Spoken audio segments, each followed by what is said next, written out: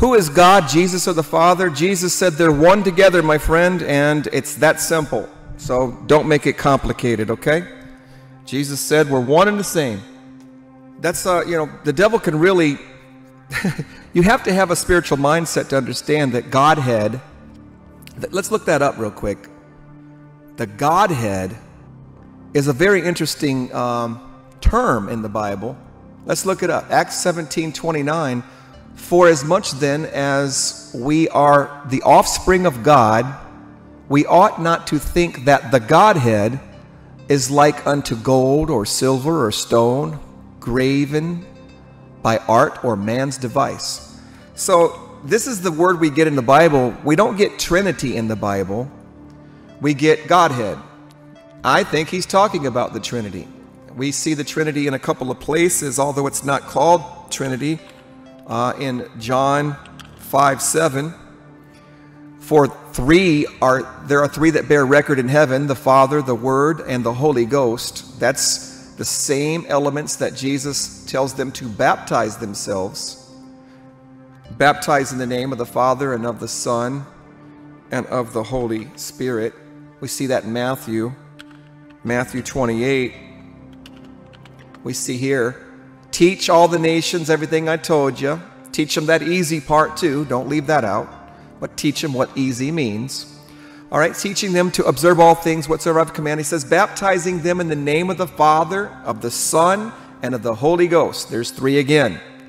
But that's basically what's called the Godhead right here, the Godhead.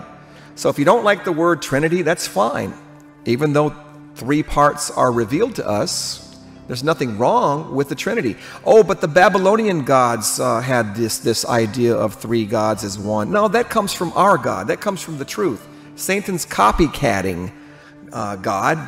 That's all he knows how to do. He can't create anything on his own. He has to steal. So just because there are false deities that have the idea of Trinity and oh my goodness, that doesn't mean the Godhead isn't still made up of three parts. We see Jesus, we see John talking about those three very parts. So don't let it confuse you, man. We can if we think like human beings, we're going to be confused. But if we think like God, then we'll understand more. Romans chapter 1 verse 20 talks about the Godhead again. For invisible things of him are seen from the creation of the world, being understood by the things that are made.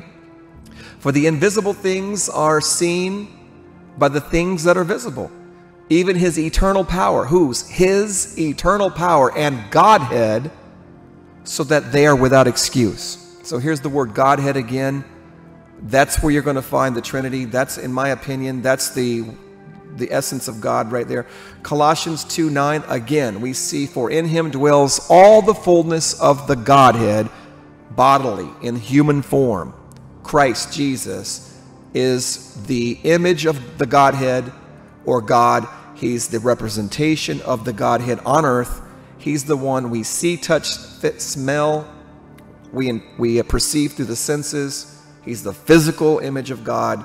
And that's all you're ever going to see of the Godhead, I think. The Spirit is invisible.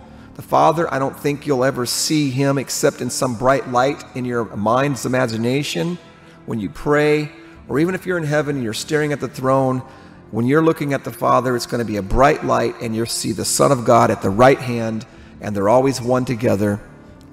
When you see Jesus alone, you're seeing the Father in him. When you see the Father and Christ together, it's going to be a bright light. That's what we're getting from the Scriptures.